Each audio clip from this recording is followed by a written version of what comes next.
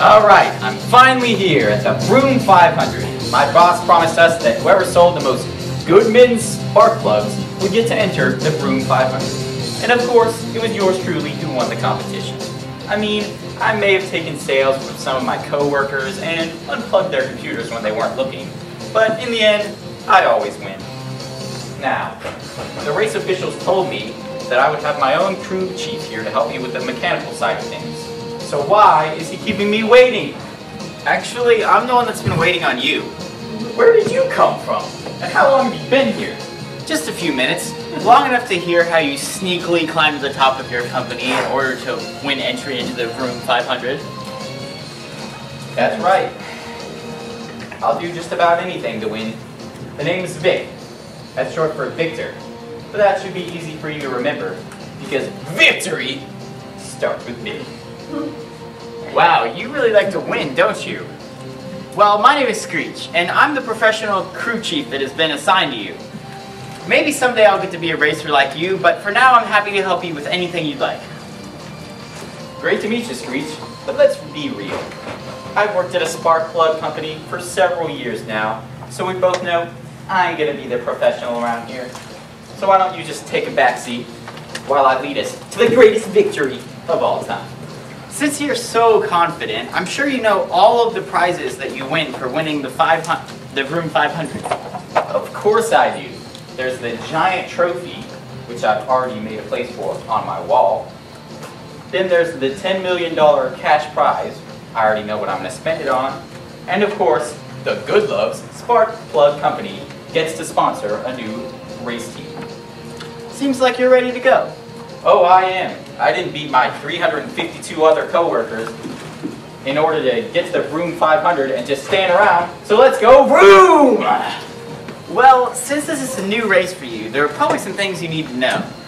I was a little surprised to find out some of this information, so I'd like to make sure I update you on everything. You're right. There are a lot of things a racer needs to know before a new race. For example, how many laps will I have to do before I get to the finish line? How many other racers will there be?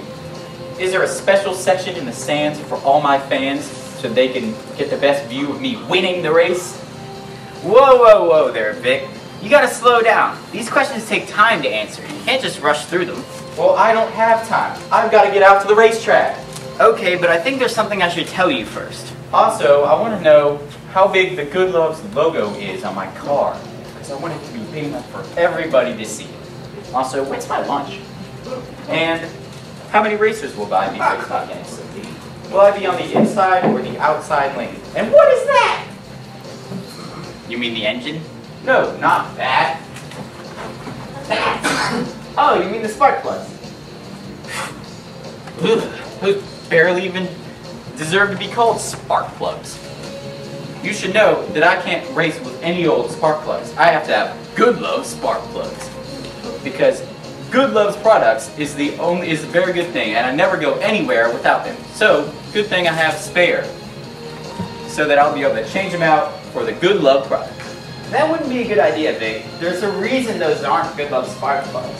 You see, look, Screech, whatever your reason is, it's not good enough. I can't trust any new kind of spark plug. Now, I've got to replace these despicable things and then get out there on the racetrack. Vic, I really need you to hear me and stop cutting me off. Do not put those spark plugs in that engine. You really need to know that... Look, Vic. Whatever your reason is, whatever it is, I don't have time for what you're saying. I have a race to win.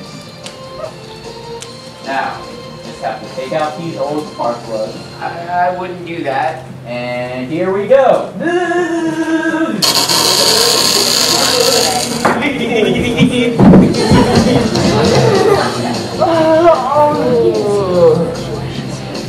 What just happened?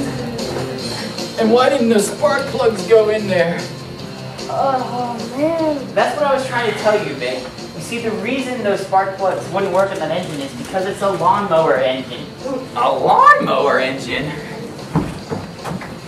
Why do you have me mess around with a lawnmower engine when it's not even my race car's engine?